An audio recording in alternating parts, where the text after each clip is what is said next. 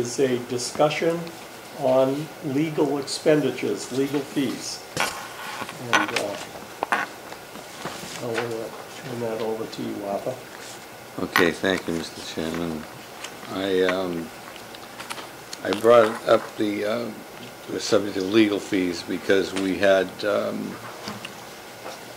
an incident or incidents regarding the Board of Health and the expenses that are related to having the problems that we've had.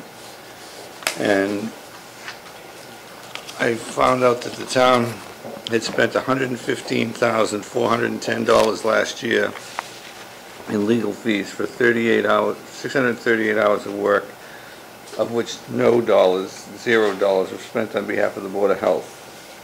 They obviously run a tight ship and did not need to involve town council in anything they did last year. As of this year, in the first 2 months, we have spent $5,792.50, and that's only up through the beginning of August.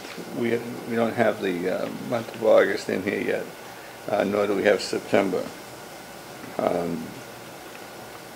Something is radically wrong, and I think we discussed this several months ago, that we had somebody who ran for public office with a personal agenda, and their personal agenda has cost almost $6,000 in legal fees and fees for police details and so forth. I'm going to ask the board to support a letter to Gail McSweeeney to draw it out as the sense of the members of the Board of Selectmen that she take her personal agenda someplace else and that she tender her resignation. And I would ask that in the form of a motion. We have, Arthur has made a motion, as he has described. Do I have a second on Arthur's motion? I second the motion for discussion. Seconded by Matthew. Want to have questions, Matthew? I just have a few comments to make. And first of all, you may remember I agreed with Arthur a few months ago. However, I would like to state for the record that if the two sides could come together without legal representation and try to work these things out between themselves, I think that would be for the best. I think it would be wonderful, but the reality is that that's not going to happen.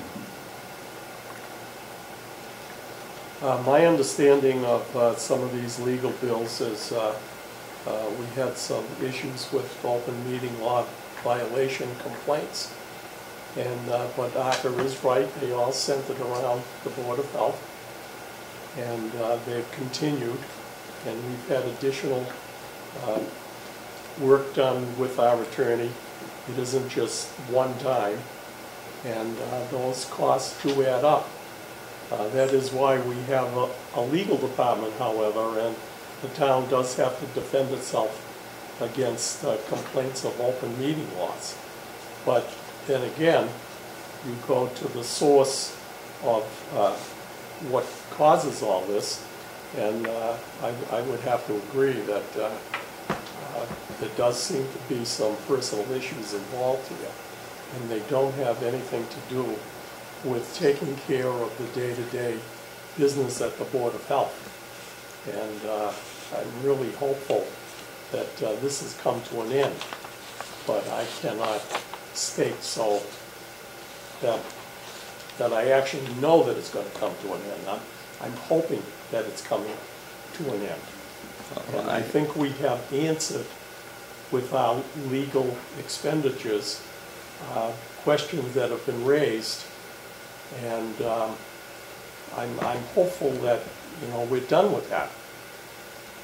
The chairman of the Board of Health has stated that if an item is not on the agenda, and she's right about this, it does not have to be taken up. And if it doesn't concern a resident of Pembroke bringing Board of Health business to the forefront to be discussed and solved, then it's not going to be discussed. So I'm hopeful on that end. But as I've stated, I have no inside information. I'm only hopeful.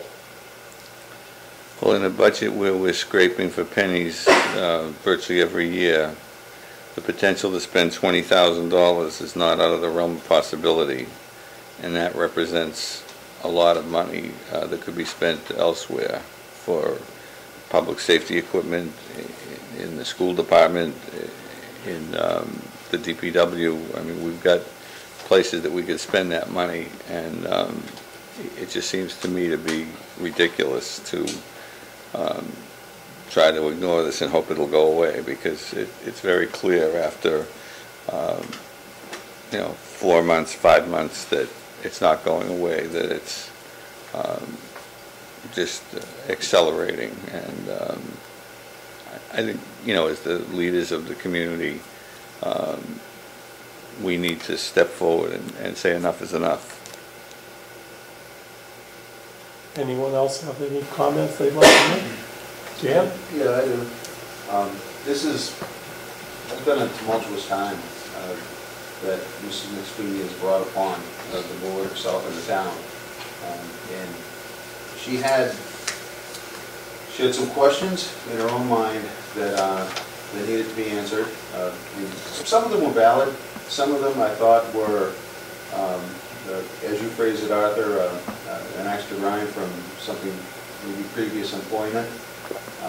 So we've been going through this time trying to answer her questions as they can, and it's cost money. To my knowledge, everything that I know of that she's asked has been answered. I'm not sure if it's all satisfactory to her, but I think the town has done the right thing in answering every one of her questions. So I'm hoping, as Lou is, that this is over, and we'll see where we go from here. Hopefully they just get down to business, roll up their sleeves, and do the business that she and the rest of the board were elected to do. And I'd like to afford her that opportunity. And the reason I say that is a town or two away, about a year or so ago, there was a recall for a selectman. And I just think that when the voters have voted for you, unless you do something completely outlandish or illegal, that's the time to push someone out of office. So I disagree with trying to push someone out of office unless they've gone to that extreme. I have to admit that the outlandish portion, Gail's pushing the envelope on that. In some people's minds, probably even beyond. But I'd like to afford her the opportunity to settle into her position and do the right thing. I think you can only Bill? give so many chances. Oh, I'm Yeah, sorry. I can't disagree with that statement at all. Yeah, I would really like to agree with Arthur on this, because this has been going on for a long time. And it's good that we brought this up and had some discussion about it, because this has not just happened since this person was elected and put into this position. This attorney's fees and legal fees were going on for quite a while she was working there. And she didn't like the answers that she received from the then police chief, the district attorney, attorneys for the town.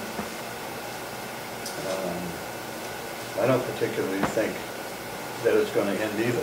I think that it's probably going to continue, but there has to be parameters set by the chairman of the board that says that either she can bring items up or she cannot bring items up.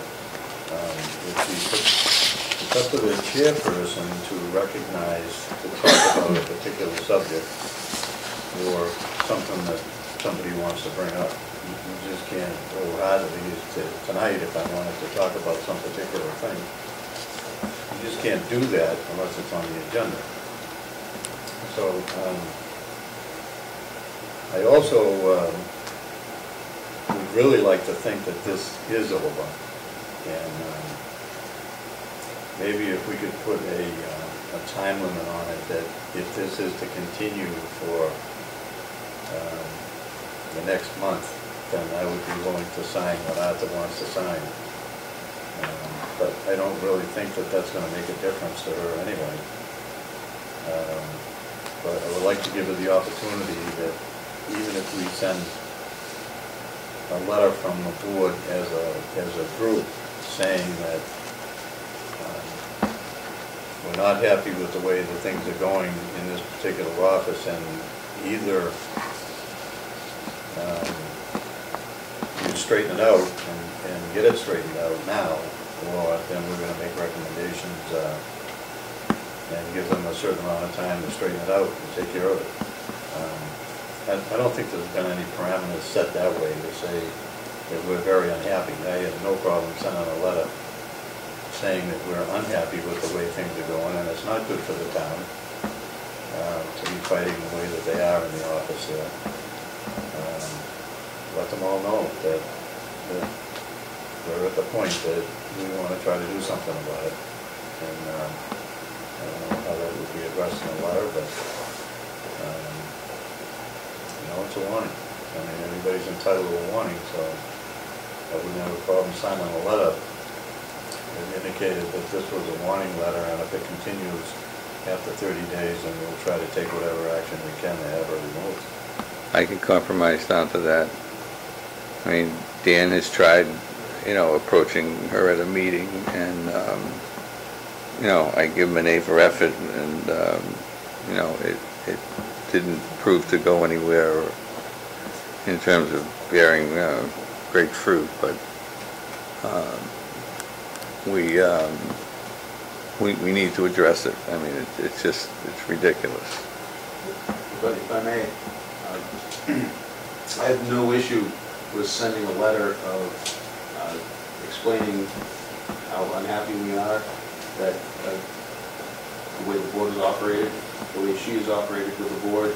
The one thing that I would like to push back against is any talk of what we'll do in the future. And the reason, not just for this case, because if we are unsatisfied with an elected member of a board, and even if this one is some people see it as egregious, even with this member, this Board of Selectmen will be seen by other boards as